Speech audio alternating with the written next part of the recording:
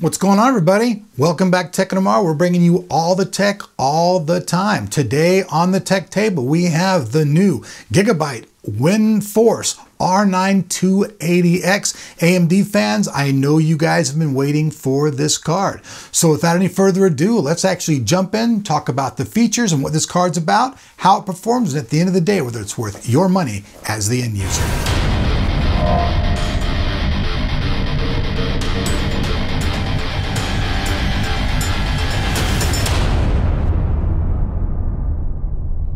All right, folks, so like I said when I reviewed the MSI Twin Frozen edition of this card, you guys all know that the R9 280X is a rebranded 70 gigahertz edition card, which, as we said before, isn't a bad thing.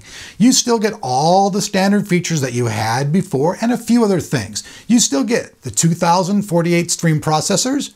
Now, this card is actually clocked the highest of the ones that we've seen yet because its core clock is at 1100 megahertz. The standard core clock is at 1 gigahertz. So you see you've got a lot of little leeway there. You've got a 384-bit memory interface with the memory running at 1500 megahertz. So this card's pretty much exactly the same as the previous generation card. Now, it does support, though, DirectX 11.2. That is something new. It's also going to support all of the things that you've seen in the past, Eyefinity, all that stuff. You've also got some improvement as far as using these cards in a crossfire solution. Now, there still are some micro stuttering issues that are going on with multi-monitor technology, but as far as single monitor technology, the micro stuttering has been improved. And another story we're breaking for you guys, I'll give you guys a little sneak peek, you can actually use this card with a 7970 gigahertz edition in a crossfire configuration. Now, what makes the Gigabyte card special? Well, their Windforce cooling is extremely good cooling.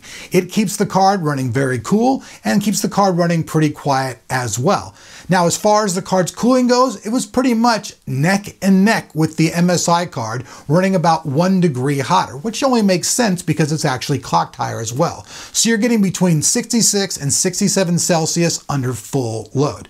That's pretty damn good. That means that this card is running cooler than previous generation cards, if only by a little bit, and that's always a good thing. That's going to allow you to do better overclocking because the cooler the card runs, the more flexible the card is going to be.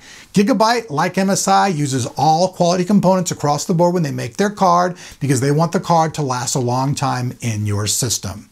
Now, as far as the power connectors go, you need a single 6-pin and a single 8-pin power connector. It's 250 watts of TDP for the card. Another cool feature of the Gigabyte Windforce card is its dual BIOS feature, meaning you can set one BIOS for overclocking, one BIOS for normal, and if you happen to mess one of the BIOSes up, you can always flash it and get it right back to normal factory settings. Now, the rear I/O of this is exactly the same as the very first reference edition 7970 cards that we saw. It has a single DVI connector, a single HDMI, and 2 main DisplayPort adapters. And inside the box, it comes with the main DisplayPort to standard DisplayPort cable in case you only have that type of cable. So with that said, though, let's jump in now, check out the benchmark song, which is The Human Zoo, written by yours truly and the staff here at Tech Tomorrow, and let's check those bad boys out right now.